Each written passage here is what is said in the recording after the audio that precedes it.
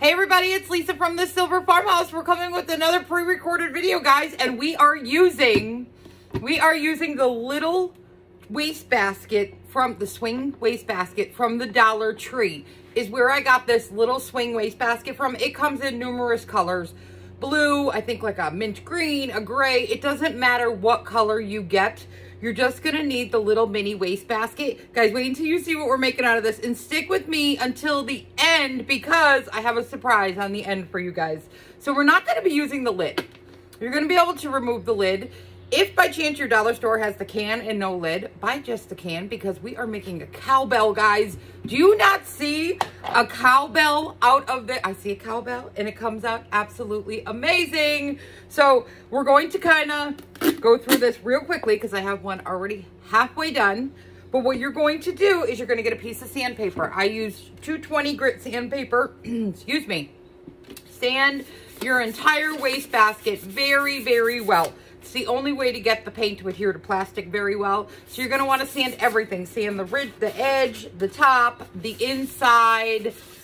Once you have it all sanded, you're going to need to spray paint it with some form of a rust looking spray paint. Now, I love to use Rust-Oleum 2x flat red primer is what I like to spray my, when I'm rusting something, what I like to spray it with. So give it a good sanding and coat the outside and give the inside of your little wastebasket a coat. Now, to do the rusting technique that we're going to do, it's actually going to come out to look like this. Do you see, guys? It looks great. It looks amazing. And does it not look like a cowbell? Hang on, we got more to add to it. But I left the inside not finished with the rusting technique. There may be a little cinnamon in there from sprinkling it on, but I'm going to show you how to do the rusting technique in case you have not been with the Silver Farmhouse and you are new to the Silver Farmhouse and you don't know how I do the rusting technique. We're going to do it right now together very quickly. I'm just going to take a piece of my cardboard I have down here. You're going to need a work surface to catch your cinnamon, and I'm going to use a piece of cardboard because you could save the cinnamon that falls. You can put it right back in your container. So my inside is spray painted with my rust colored paint. Now what you're gonna need is a spray adhesive, some cinnamon, and a sealer. Today I'm using Gorilla Spray Adhesive Heavy Duty. You could use any kind of spray adhesive you would like to use. For my sealer, I'm using Krylon Matte Finish. I get that at Walmart. And I'm just gonna use plain ground cinnamon. This is from the Dollar Tree. They do sell cinnamon in the containers for $1. So once your spray paint is dry, you're going to give your item a coat of your spray adhesive. So I'm going to go in and I'm going to, my nozzle is clogged. Your nozzle will get clogged after each use. So I'm going to go in and I'm going to give it a coat of my spray adhesive. And then once you have a coat of spray adhesive on the inside, you're going to take some cinnamon and you're going to sprinkle it into your container. Inside works better than out, easier to work than outside because the inside you can kind of roll your cinnamon around. The outside you're just going to sprinkle it all over. So I'm just rolling it all around the inside of my container, coating the inside with my cinnamon. And then you could tap off any huge, if you have a lot of cinnamon left on, tap it off. I do like to leave some on, a little bit of a coat on, so I don't bang it all off, but I'm just making sure it's all covered. So I'm just going to give it a light tap because I do want to keep some heavy stuff in there. You can see there's some on the side here. I do like to keep some in there. Then you take your sealer, whatever kind, polyurethane, shellac, this matte finish, a clear sealer. It doesn't matter what kind of sealer you use. I will tell you, this one dries very quickly. The Krylon Matte Finish. It dries very, very quickly. And then give your cinnamon a squirt, a coating of your sealer and let it dry. If you feel you're getting a lot of cinnamon still falling off, you can go back and give it another coat of sealer. But once it dries, it comes out to look like this. Guys, it is amazing how this comes out. But like I said, leave some excess cinnamon on. Not a ton, but you don't have to get every little loose flake off. The more you leave on, you will get that bigger rusty look, like this look right here. The less you leave on, you're gonna get the little bit darker look. But the outside is dry, so we're gonna work on the outside while the inside is drying, because it doesn't take long for this stuff to dry. So for the handle, because you know, cowbells, they need a handle. So we need a handle. So what I have here is I have faux leather that I got from Hobby Lobby. It was in the upholstery section. It was half off when I bought it. I think it might have been $9 or $10 a yard, but I only bought a quarter yard and I think it was half off. So you could go to any fabric store and get some faux. It's just faux leather is what it is. They make all numerous shades, prints, patterns. You're gonna need to cut yourself a strip. My strip, I will tell you how long it is right now. And I'm not gonna use the whole strip. I'm gonna end up trimming it a little bit, not much, but my strip's 19 inches long. So then you take some hot glue, and what we're gonna do is we're gonna glue it, fold it over and glue it so I don't see this gray part. I wanna see all leather. I don't wanna see gray. So I'm gonna flip it over and glue it. And I found out working in sections works best. So I'm gonna add some glue. Make sure you get your glue to the edges. You can always go in and add more glue if you don't hit the edge all the way, but you want to make sure your edges are secure and nice and glued together. And then just keep adding hot glue and gluing your other piece over. And I'm not a neat crafter. Do you see? It's not perfect. I just cut a strip. I could have folded it in half and probably cut them both even, but I was just cutting a strip.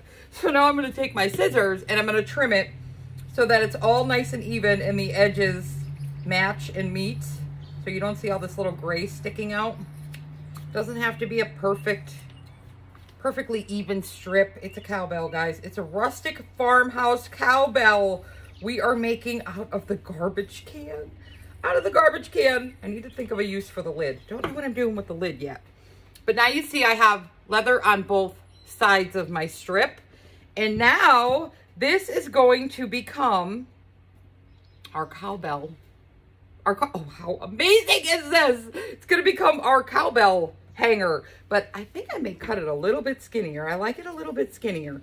I'm going to cut it a little bit skinnier. I'll measure how wide I actually cut it, just so you guys have a reference of how wide that I cut it. And then you can also look and make sure your edges are glued closed. See, I have one popping open a little bit here. So I'm just going to add a little bit of hot glue.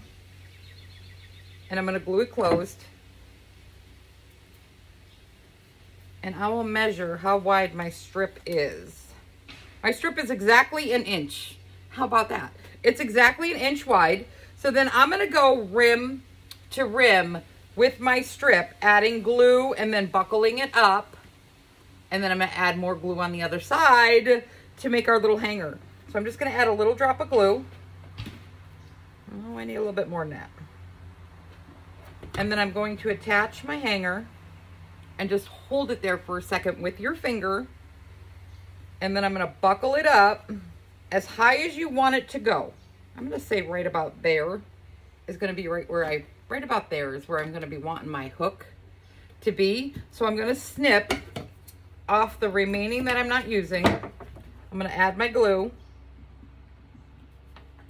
And then I'm going to hold this piece down. And we just created ourselves a really cute bell hanger. A cute bell hanger. Now, if you don't have access to the faux leather, you might be able to, guys, use a piece of cardboard and paint it brown. Because cardboard is bendable. You could just take it and pull it in your hands and kind of make it into like the shape. It should work if you don't want to spend the money on the faux leather. But you can always try to use cardboard. So guys, look. We have our bell strap. Now, the bell strap needed a little something. So I have 2 thumbtacks that I rusted up. I do have a rusting technique on my blog. You can go to thesilverfarmhouse.com, look for my blog, and type in small item rusting technique. But I'm using little rusty thumbtacks that I need where are my little wire cutters?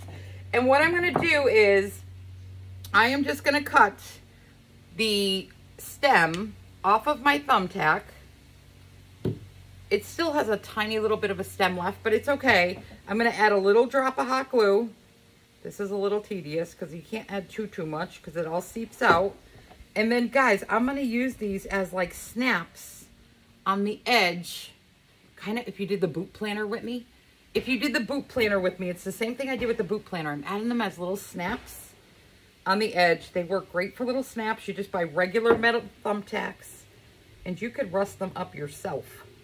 You could rust them up yourself, guys. And I'm going to hold those down for a second. Will you look? Look at my bell. Look at my cowbell. Okay, since this is a cowbell, I thought, guys, did that not come out cute? Did that not come out cute? It's an amazing, amazing cowbell. So I thought it needed the bell inside in case you were going to put it on a tree that you would see the inside. You don't have to do this step, but I'm going to show you quick how I made a cute little bell for the inside of this. And I'm going to see, it's somewhat dry. My inside is somewhat dry, but it's grunged up also. It's not super grunged like the outside. It's a little bit harder to do the inside than it is the outside. So what I did is I took a small styrofoam ball. I have no idea what size this is because it came in a pack of an assortment and it just said assortment styrofoam balls. But I am going to tell you, I don't even know what it is comparable in size, but do you see it in the palm of my hand? Any size little styrofoam ball will work. Don't worry about what size you're getting. Any size will work. So you all know it needs to have a little farmhouse spin on it, right? So I'm using homespun fabric, just a strip of it. And we're going to make a rag ball for the inside bell banger thing. The inside bell ringer. I'm adding a little hot glue, attaching my fabric. And then I'm just going to wrap my fabric around my ball in all different directions until I have my entire little styrofoam ball covered. Your fabric doesn't have to be flat. It could be all bumpy, whatever you want. See, it's how you make a rag ball, guys. Exactly how you make a rag ball. You can make a rag ball with the styrofoam balls. I like making my rag balls out of just the cloth itself, but you can make rag balls out of styrofoam balls too. So we just made like a little rag ball. And then I'm taking a piece of fabric that is going to be able to let my little ball here hang inside my bell. So I'm going to attach this fabric with a little bit of glue. I'm going to pick a spot here. I'm going to pick a spot, add some hot glue, and I'm going to attach my fabric to my little ball. My glue is on, oh, it's on high temp, but it's not burning me. I thought it was on low temp, but it's not. People say, do you have thumbs of steel? But it's not that hot. It's not that hot. I don't know if it's because it's cool out today. So I just attached my ball with a piece of fabric. Now you need to see, I told you to stick with me too, because I got something to show you on the end. Now you need to see how far you want your ball to hang. This is going to be hard to show you, but how far you want your ball to hang inside your bell. And then cut your fabric at that point. So I'm going to say mine's going to be right about here. I'm going to snip my fabric. I'm going to add some hot glue down into the top center.